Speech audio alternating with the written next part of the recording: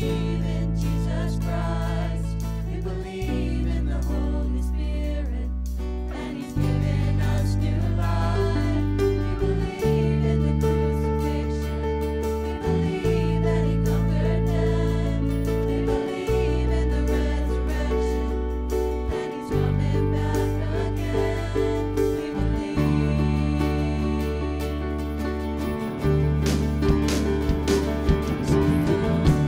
Let our faith be more than anthem,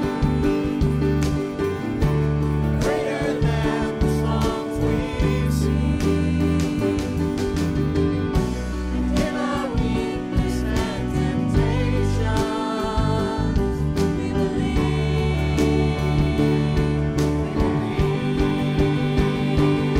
We believe in God the Father.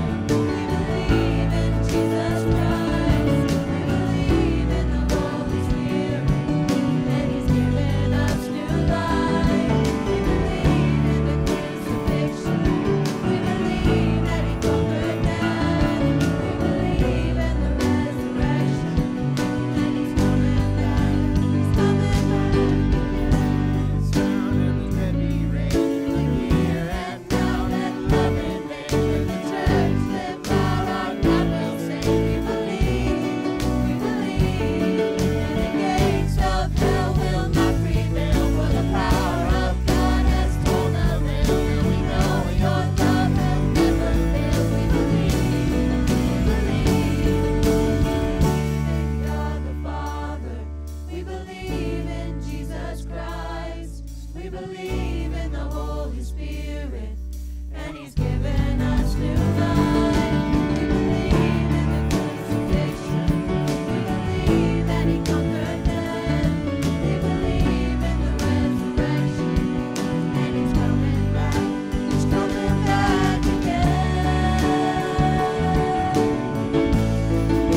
He's coming back again.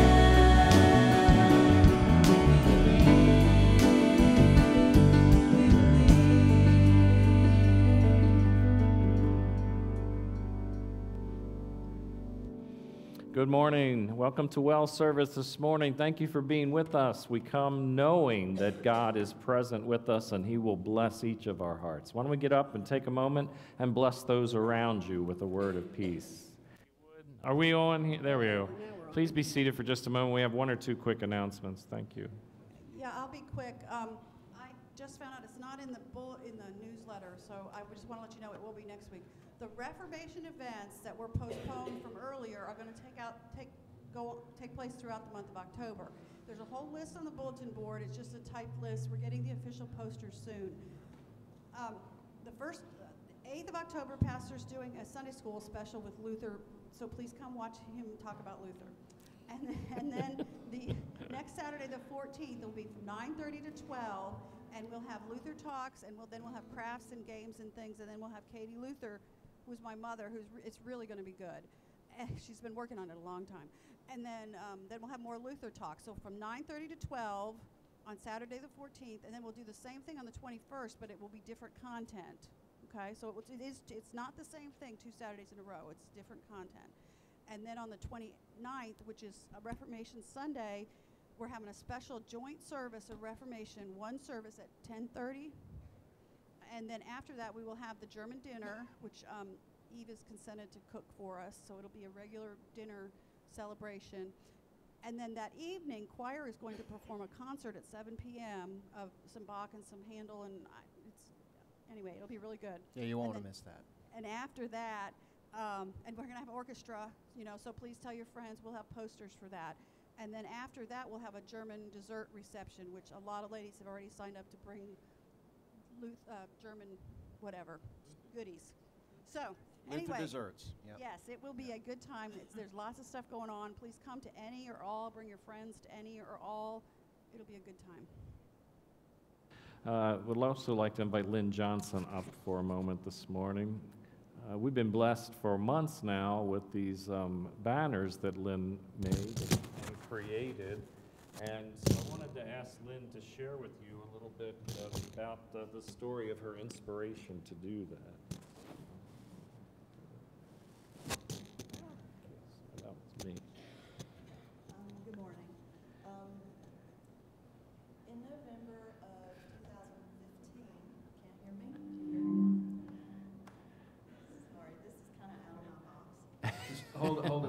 closer to your mouth. You don't have to be afraid of it. This is better. In November of 2015, when we were talking about the renovations of this space, I was asked to do banners. And I accepted that challenge without hesitation, but I did not realize the spiritual journey I would go on in doing that process. It was a personal spiritual experience for me. I was able to combine my passion for art and my profession of graphic design with my faith and so much divine intervention. You just wouldn't believe it. Normally, when I'm given a project, I know what to do and what it needs to communicate, and it's all very clear to me, and then I have a deadline. But in this case, I was given a blank canvas. I was told to do whatever I wanted to do. And while that's very exciting, it's also very hard. So I started doing designs, things like the parables, Bible stories, the seasons of the church, photographs, all kinds of layouts, and I just wasn't happy. So I took them to our marketing team, and we talked about it, and I just couldn't get there. I couldn't feel that it was the right thing for our space, and I was really stumped. And by then, everyone was getting excited about this space, and I was getting really worried about this space. And then Chris Barkley helped me to. She came up with Fruits of the Spirit, which I thought was a great idea. So we went with that. And That was actually Brooke's idea from Brooke's like idea? middle Okay. school. Well, I started looking into the meaning of the fruits of the Spirit and the imagery that was out there for that, and it was all fruits and vegetables, and that didn't make sense to me. So I just kept on pushing forward, but I did reach a time that I had to just stop and pull back, because everyone was asking me when the banners were going to be ready, and it was really hard for me to say, I cannot do it right now, it's not there. And I was very discouraged about it, and I tried to hide that. So I took a break, and what I had was an artist block. Just like you hear about a writer's block, I had the artist block. Also, during this time, I was dealing with some struggles personally and with my kids who were in college. And so before Lent and during Lent that year, I started doing just a personal study, look for the answers through the Word. I really got into trying to find the right scriptures to speak to me, and I started sending scriptures to my kids in college with texts and emails. I'm sure I drove them crazy, but I did that, and then I really just prayed hard for guidance for these banners, and it came to me in two messages. One morning I woke up and God said, go back to the basics. Go back to the structure, do what you know. So I knew I had these 9 spaces, and by then I knew what the church was going to look like. So we came up with this vertical shape. If you just look at the banner closest to you, I'll explain some of the things on there. The vertical shape fits the space. The V at the bottom reflects the top of the cross here, the top of the cross in the back, and the arc shape that's in the ceiling. The purple gradient on the edges is a transition that was needed from the stark white walls to the color inside. The cross, I knew the cross had to be there, and it's a tall, slender cross to mimic the other crosses in the space. The gradient that's in the cross is to represent that, and the placement is to represent that Christ is first and foremost in our lives.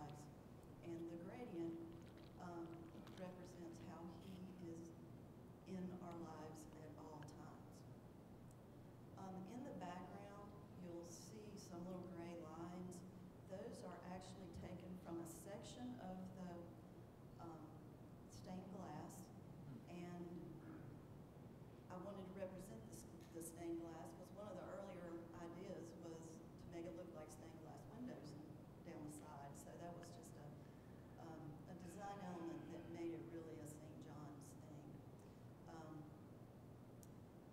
So then I had the structure, but I still didn't have the meaning. So I prayed long and hard. I had others praying for me, believe me. And I started coming up with some images, but one morning I woke up and the words personal experience were on my mind, and I know that came from God. And then I started understanding what he wanted it to be. So it's in three parts. When you walk in the sanctuary, you look out and you see bright colors, you see positive, you see just a warm, friendly place. And then when you're, number two is when you're walking up the aisle towards the altar, if you glance to the sides, you see fruits of the Spirit. Hopefully you'll react with the words and the image and think about that particular fruit of the Spirit. But the third and most important is for you to have a personal experience when you go close to the banners. And the way that that happens is through Scripture. Well, then there was another set of issues. How was I going to pick scriptures for all of these? And then I realized God had already done it by giving me the scriptures to give my kids. I went to that list of scriptures, and they fit perfectly in these banners and the fruits of the Spirit. So there is a purple common placement of scripture on each one.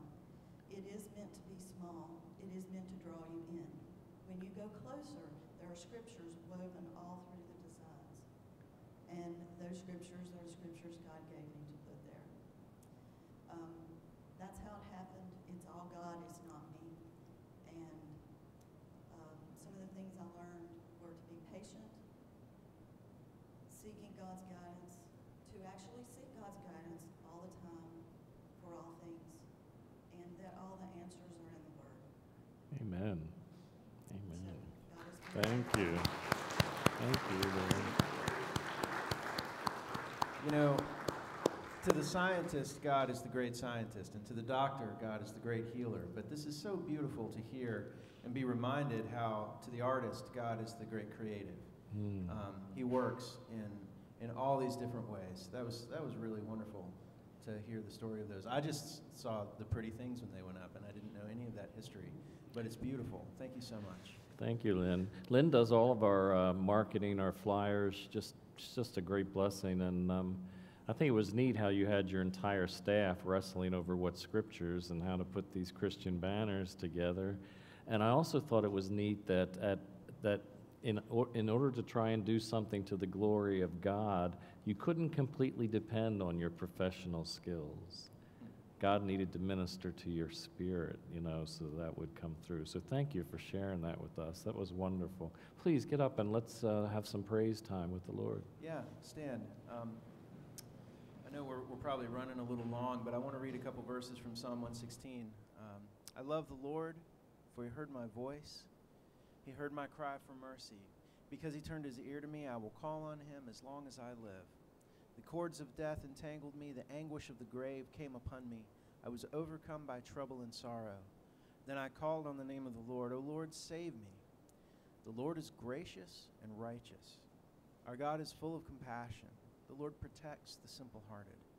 When I was in great need, he saved me. Be at rest once more, O my soul, for the Lord has been good to you. The Lord has been good to you, St. John's.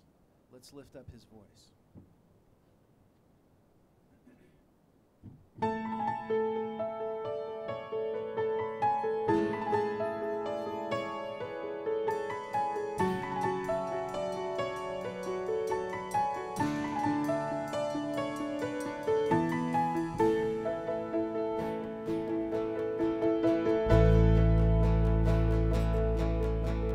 Turn from here to heaven.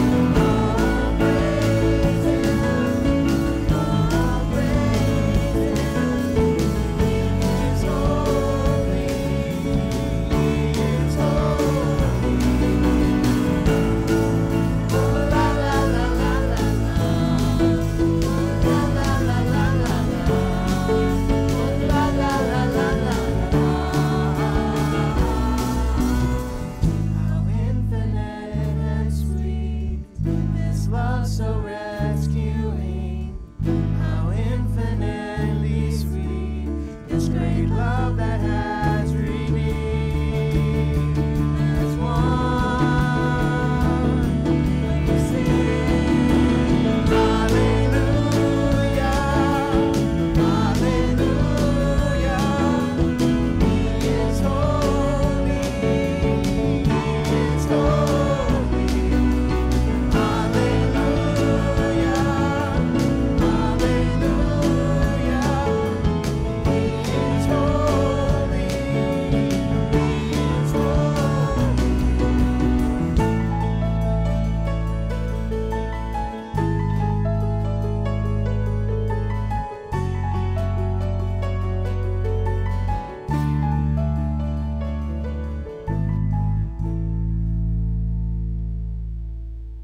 Just bring up the next song, that'd be great. Thank you.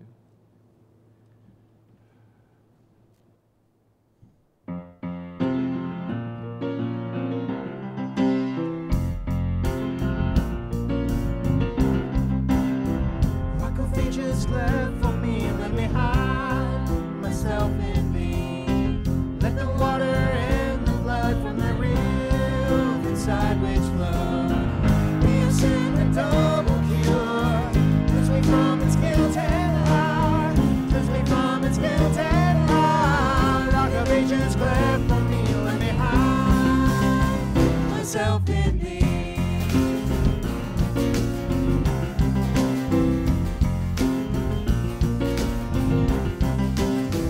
Not the labors of my hands can fulfill the law's demand. Could my zeal no respite know? Could my tears forever flow?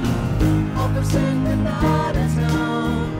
Thou must save and thou alone. Thou must save and thou alone. Rock of ages left for me, let me hide myself in thee.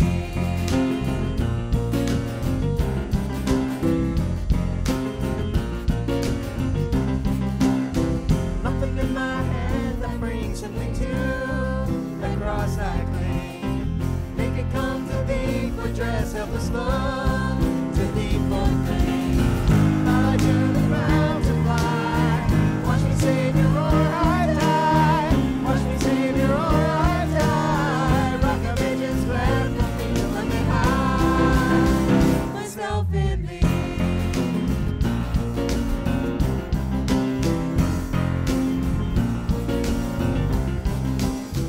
While I draw this fleeting breath with mine eyelids close in death, when I soar to worlds unknown, see beyond the judgment throne. Rock of ages left for me, let me hide myself in thee. Let me hide myself in thee. Rock of ages left for me, let me hide myself in thee.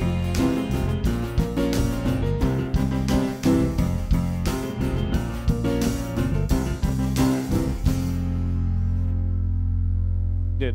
Please note our first reading this morning is responsive.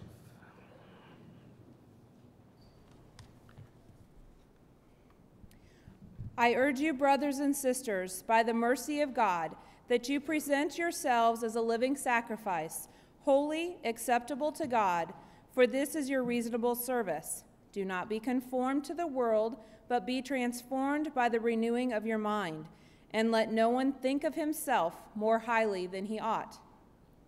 For as we are members in one body, yet not all members have the same function. So although we are many, we are one body in Christ and members of one another. Having the gifts that differ according to the grace by which they have been given to us. Let us use our gifts. Let us love without hypocrisy.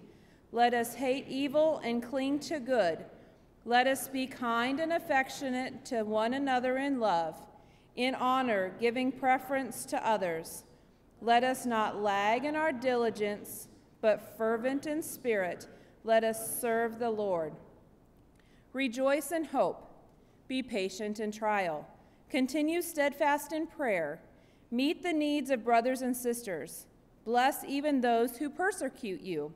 Rejoice with those who rejoice. Weep with those who weep. If it is possible, as much as depends on us, we will live peacefully with all people. We will seek to overcome evil with good. Knowing this, that now it is high time to awake from our sleep. Our salvation is nearer than when we first believed. The night is far spent. The day is at hand. Let us cast off works of darkness and put on the armor of light. Let us put on the Lord Jesus Christ and make no provisions for the flesh. This is the word of the Lord. Our second lesson is from 2 Timothy 2, verses 22 to 24, Titus chapter 3, verse 2, and 9 through 11. Pursue righteousness, faith, love, and peace with those who call on the Lord out of a pure heart. Avoid foolishness and ignorant disputes, knowing that all this generates strife. A servant of the Lord must not quarrel, but be gentle to all. Speak evil of no one. Be peaceable and gentle, showing humility to all people. Avoid foolish disputes, arguments, and strivings about the law. These are unprofitable and useless. Reject a diversive person after warning them, knowing that such a person is warped and sinful, condemning themselves. This is the word of the Lord. Rise for the reading of the Holy Gospel. Holy Gospel this morning is taken from John chapter 17, which is the Scripture's recording of Jesus' prayer the night before he went to the cross, his prayer for us. We're going to begin John 17, verse 1. After Jesus said this, he looked up to heaven and he prayed, Father, the hour has come. Glorify your Son, that your Son may glorify you. For you granted him authority over all people, that he might give eternal life to all those you have given him. Now this is eternal life, that they know you, the only true God, and Jesus Christ, whom you have sent. And continuing in verse 20, Jesus prays, And now my prayer is not for them alone, but I pray also for those who will believe in me through their message, that all of them may be one, Father, just as you are in me and I am in you. May they also be in us, so that the world may believe that you have sent me. I have given them the glory that you gave me, that they may be one as we are one. This is the gospel of the Lord. I don't have a children's message this morning. You may be remain standing. We'll join together in the creed. Yep. I believe in God the Father Almighty, maker of heaven and earth, and in Jesus Christ, his only Son, our Lord, who was conceived by the Holy Spirit, born of the Virgin Mary, suffered under Pontius Pilate, was crucified, died, and was buried. He descended into hell. The third day he rose again from the dead. He ascended into heaven and sits at the right hand of God the Father Almighty. From thence he will come to judge the living and the dead. I believe in the Holy Spirit, the holy Christian church, the communion of saints, the forgiveness of sins, the resurrection of the body, and the life everlasting. Amen. You may be seated. You should have a handout this morning that has a scripture passage on it from Philippians. If you did not get one, please raise your hand and we'll ask one of the folks in the back to bring them forward. We're going to look at that scripture from Philippians that's on there this morning. How many of you saw the Luther movie this past Tuesday? Wow, excellent. Did you like it? I liked it. It was very, very good. I don't know if you picked up at the beginning, they said that every word that Martin Luther spoke in that 2-hour piece came actually as a quote from him, one of his writings or one of his sermons. So it was not the words were Martin Luther's for sure. I was struck by one phrase where he said, wherever wherever the Lord builds a church, the devil builds a chapel. Interesting. Oh, you are allowed to not be in church this week on Friday and on Monday and Friday. That's the only 2 days you have off. Because Tuesday night we have Peacekeepers, and I know everyone is going to try and come that first night, and then once you come, the Lord's going to grab you. You're going to want to come Wednesday night. You're going to want to come Thursday night. We'll give you a break on Friday, and then Saturday night we have the fundraising dinner for the Taste of Kenya for building a Christian school in Kenya. If you have not participated in that in the past, I know you'll be blessed. You can purchase tickets online. And then next Sunday, we've got the voters' meeting. So just like Bill and I, you can live at church this week. So, all right, let's pray. Ask the Lord bless our time together.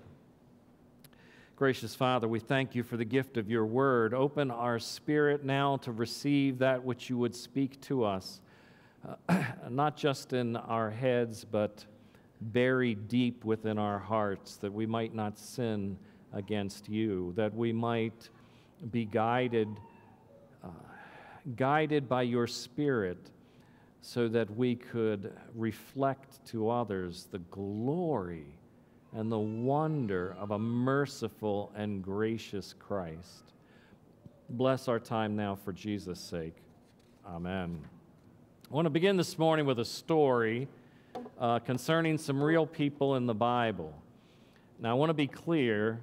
I'm not telling a story that's found in the Bible, but it's based on some real New Testament stories about folks that Jesus healed.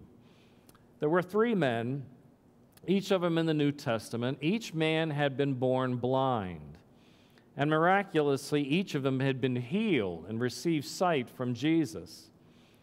Now, these 3 men had a mutual friend, a lame man who was crippled from birth. One day, the lame man was lying on a stretcher as the 3 men shared with him their stories of being healed by Jesus. The first man to speak was named Bartimaeus, and he said, "Friend, I can't wait to tell you the wonders of what Jesus did for me.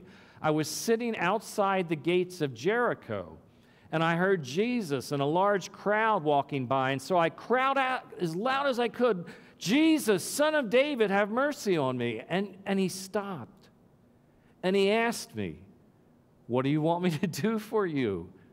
'Teacher,' I replied, 'I want to see.' And he answered, 'Go your way. Your faith has made you well.' And instantly I could see."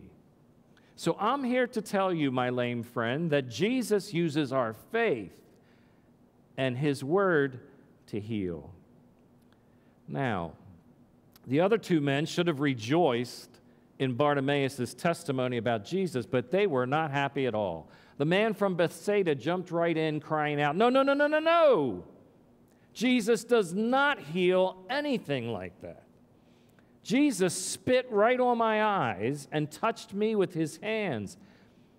I could see a little, but I could only see shadows. So Jesus spit on my eyes a second time, and then I could see." So I am convinced that Jesus always uses his very spit and his touch to bring healing, and not instantaneously, but in gradual stages.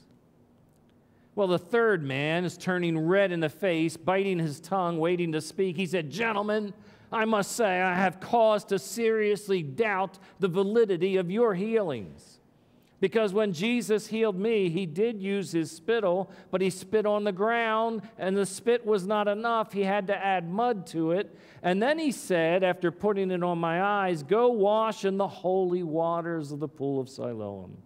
And when these special waters washed away the spit and the mud, only then could I see." So, gentlemen, I am 100% certain that Jesus heals using external things like spit and mud and the holy waters of the pool of Siloam. And so, forgetting their common bond, that they were all healed from blindness, and forgetting that each one of them had been healed miraculously by Christ, the three of them began to argue, forgetting completely the crippled friend who was laying at their feet. They were divided in conflict, each of them insisting that God could only heal their way. Of course, 3 new denominations were born that day: the Spittites, the Muddites, and the Barnamites.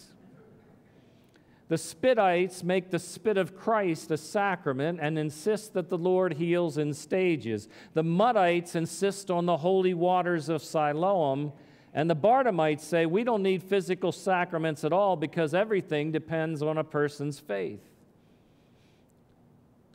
Now, that story is apocryphal, but the sad thing is we can all relate to it.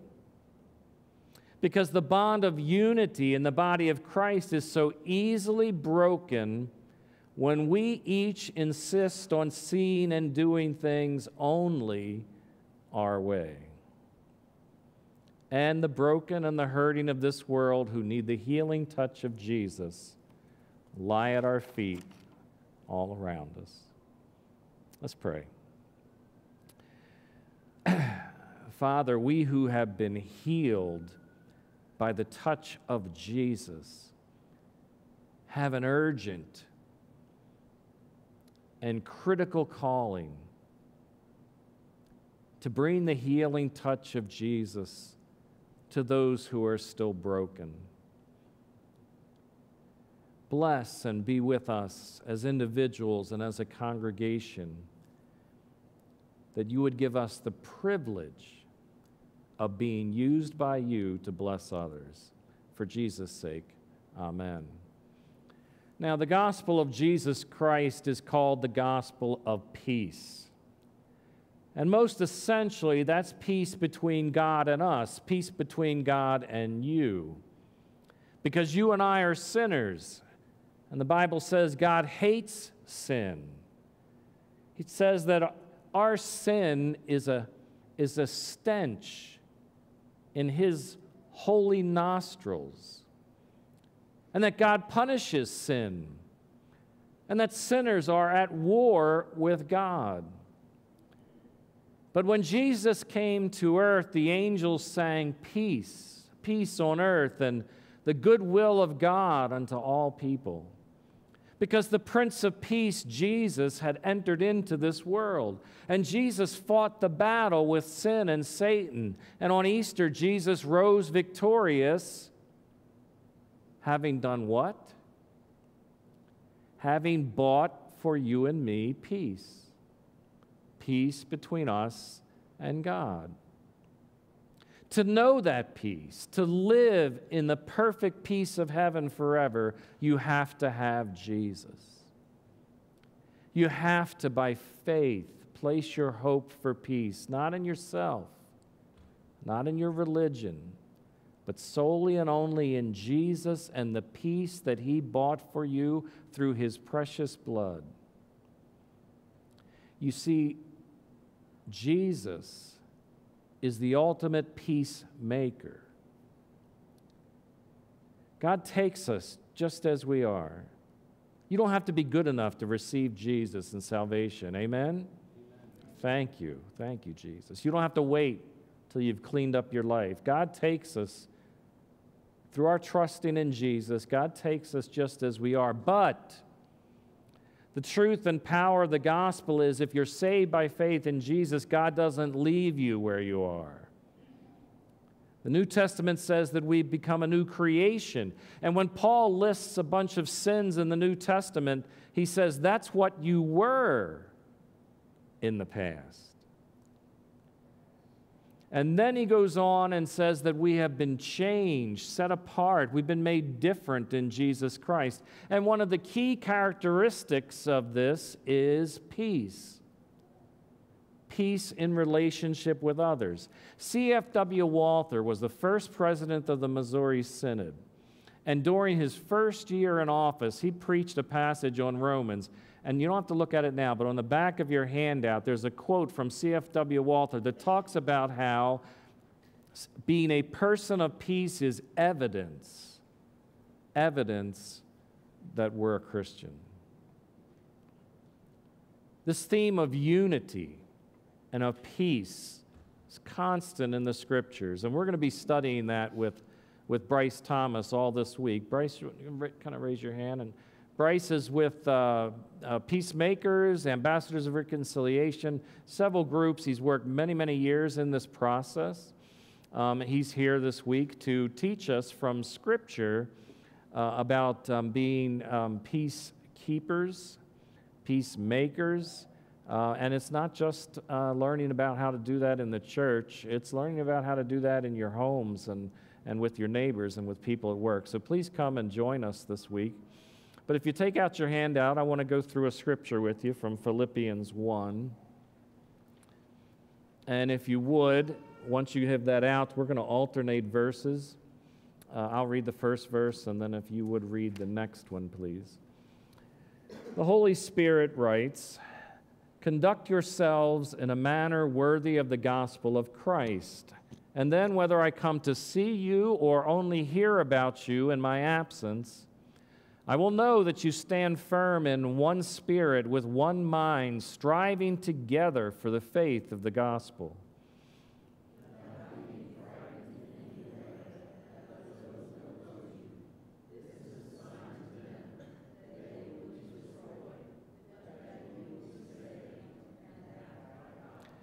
If you have any encouragement from being united with Christ, if any comfort from his love, if any fellowship with the Spirit, if any tenderness and mercy, then make my joy complete by being like-minded, having the same love, being of one spirit and purpose. And do nothing out of selfish ambition or conceit, but in humility consider others better than yourselves.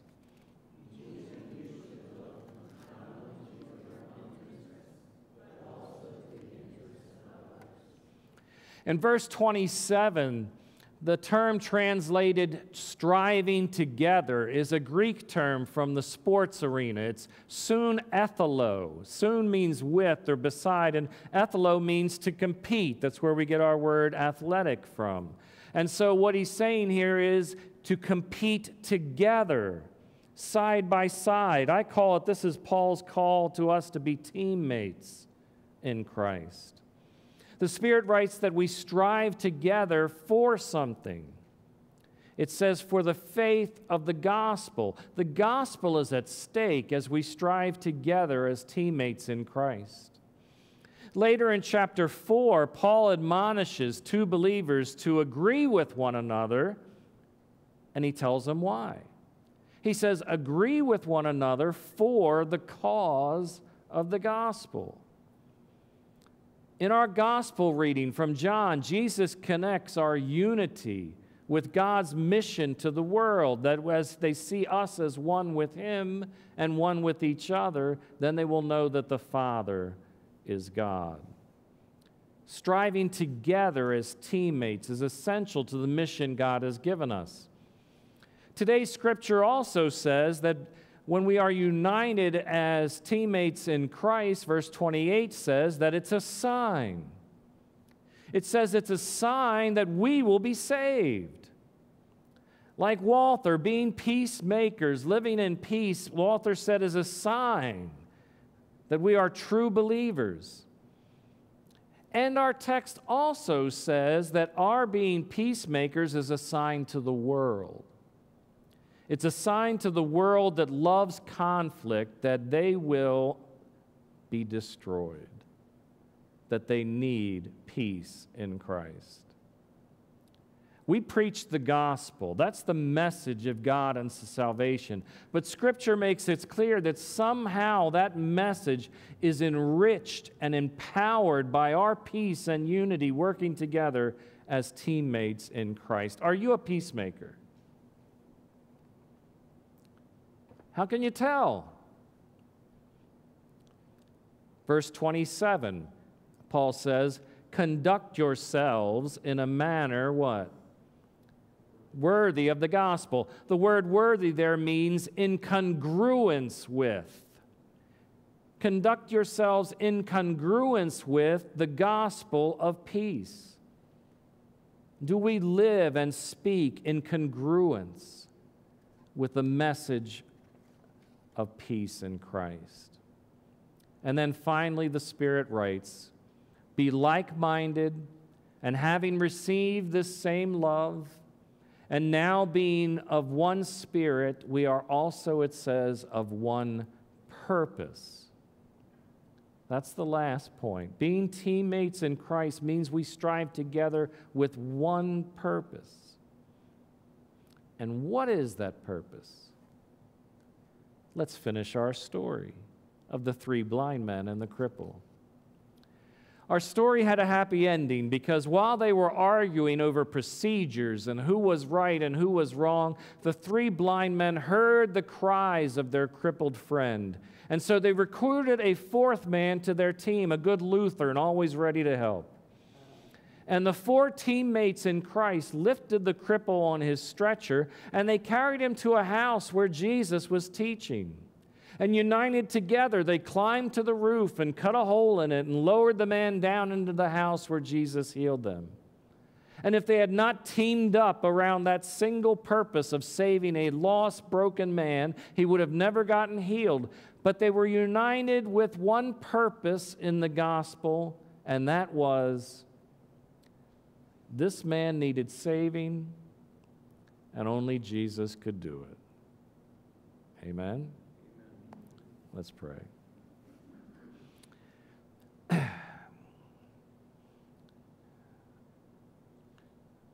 Father, we thank you that we have peace with you in Christ.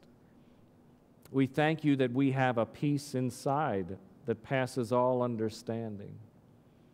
And we thank you for the call to be peacemakers, to bring such a treasured gift to a world so unsettled, so lacking in peace.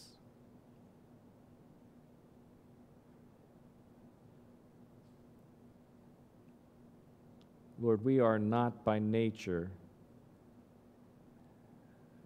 makers of peace, but you have changed us. We are a new creation in Christ.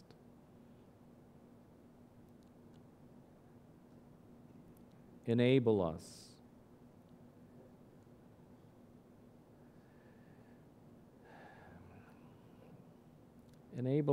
to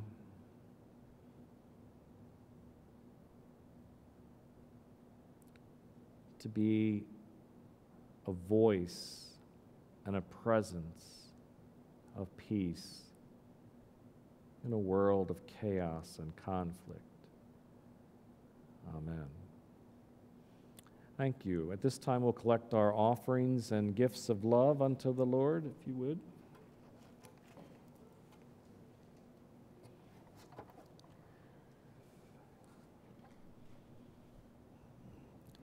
Now, the next time you read the story of the gospel where the 4 men lowered the cripple into the down where Jesus was, it was not the 3 blind men.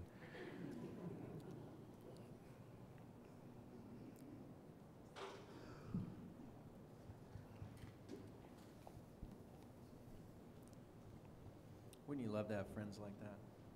Mm. Let's be friends like that to the people around us.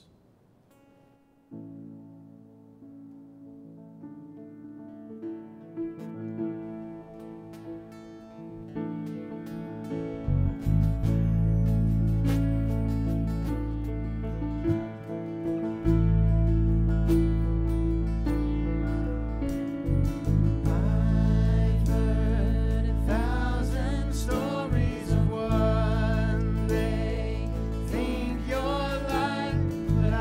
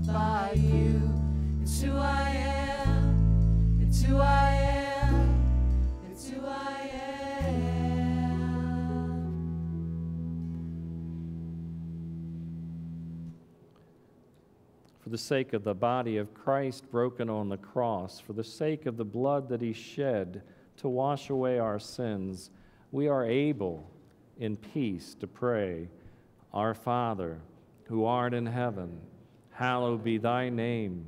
Thy kingdom come, thy will be done on earth as it is in heaven. Give us this day our daily bread, and forgive us our trespasses as we forgive those who trespass against us. And lead us not into temptation, but deliver us from evil. For thine is the kingdom and the power and the glory forever and ever. Amen. Our Lord Jesus Christ, on the night when he was betrayed, took bread, and when he had given thanks, he broke it and gave it to his disciples, saying, Take and eat. This is my body, given and broken for you. In the same way also he took the cup after supper, and when he had given thanks, he gave it to his disciples, saying, Drink ye all of it. This cup is the New Testament in my blood, shed for you for the forgiveness of sins. Do this as oft as ye drink it in remembrance of me. O Christ, the Lamb of God, who takes away the sins of the world, have mercy upon us. Amen. And you may be seated for the distribution of Holy Communion.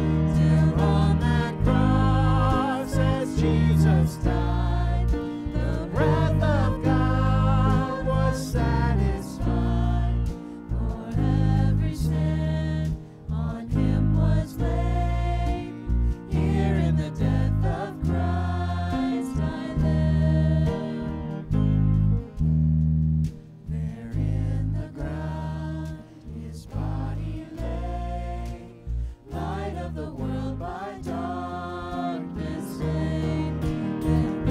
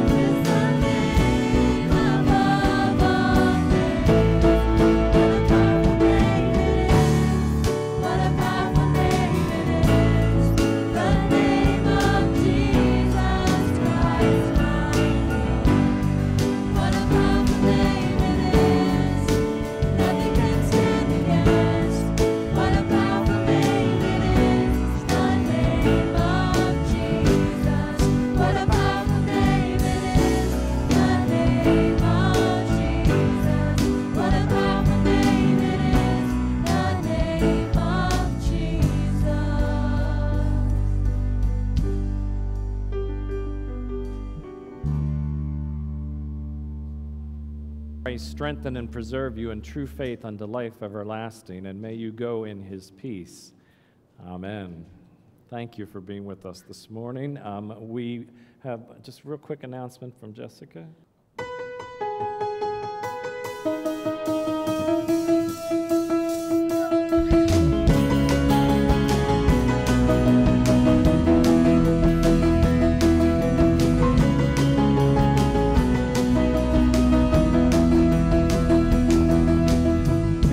Let love explode and bring the dead to life. A love so bold to see a revolution somehow.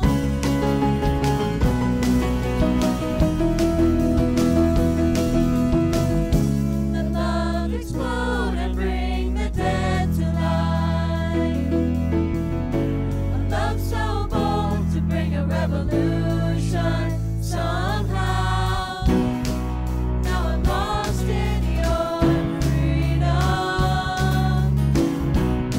In this world I've overcome. My God's not dead, he's surely alive. He's living on the inside, roaring like a lion. God's not dead, he's surely alive. He's living on the inside, roaring like a lion. Roaring, roaring, roaring like a lion. Let hope arise and make the darkness hide. My heart feels dead, I need a resurrection somehow. Now I'm lost in your freedom. In this world I've overcome. My God's not dead, he's surely alive. He's living on the inside, roaring like a lion. God's not dead, he's surely alive. He's living on the inside, roaring like a lion. Roaring, he's roaring, he's roaring like a lion. Roaring, he's roaring, heaven roar and fire fall. Come shake the ground with the sound of revival. Let heaven roar, fire fall. Shake the ground with the sound of revival. Let heaven roar, fire fall.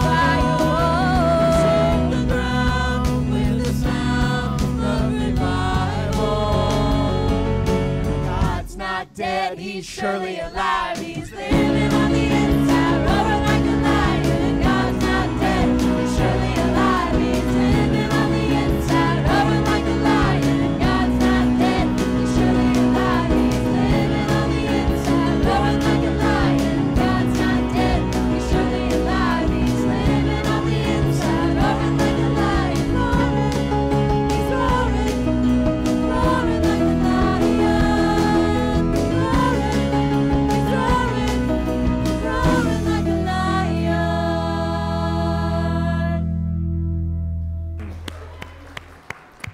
Please join us down in the fellowship hall for our first session with Bryce. Thank you for worshiping with us this morning. Thanks, everyone.